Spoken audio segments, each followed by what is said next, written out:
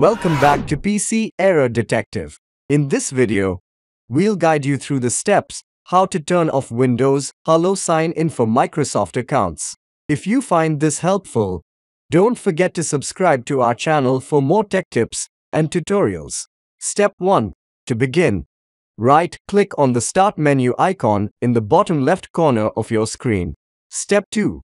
Next, select Settings from the context menu that appears. Step 3. In the Settings window, click on Accounts. Step 4. Now, within the Accounts settings, click on Sign In options on the left-hand side. Step 5. Scroll down to the middle of the Sign In options page. Look under Additional Settings. Step 6.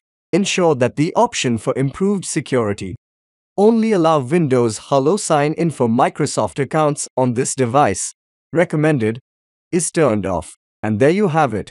You've successfully disabled Windows Hello Sign-In for Microsoft accounts on your device.